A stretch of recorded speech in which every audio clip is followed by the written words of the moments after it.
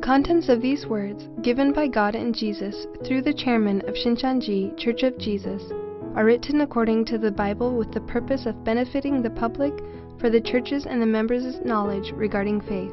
These contents are also written according to Jesus' words to let our yes be yes and our no, no, so that the churches and the members can carry on in true faith. Physical marriage and spiritual marriage. Physical marriage.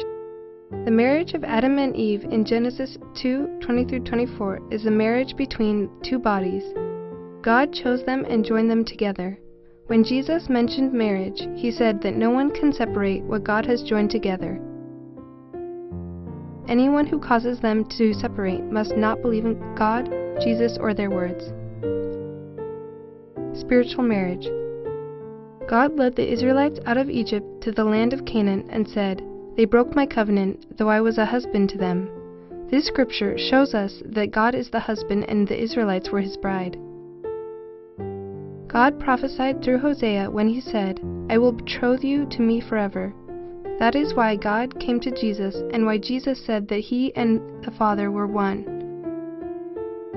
This is what Paul meant when he said, "The Jerusalem above is free, and she is our mother."